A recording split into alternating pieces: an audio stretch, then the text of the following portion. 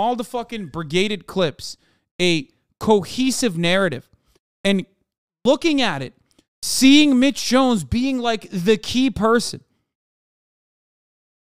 it made me rage quit in anger. I rage quit LSF because I was trying to fucking comprehend like what Mitch Jones's involvement was as like he's the key man and he just couldn't fucking say anything. I'm getting angry again thinking about it. Okay? I'm getting mad trying to comprehend his level of involvement and like what his initial assessment of the situation was. Because he would say one thing and then be like, yeah, actually that was wrong, dog. I don't know.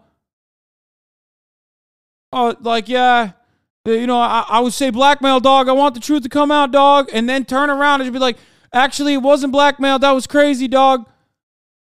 What the fuck?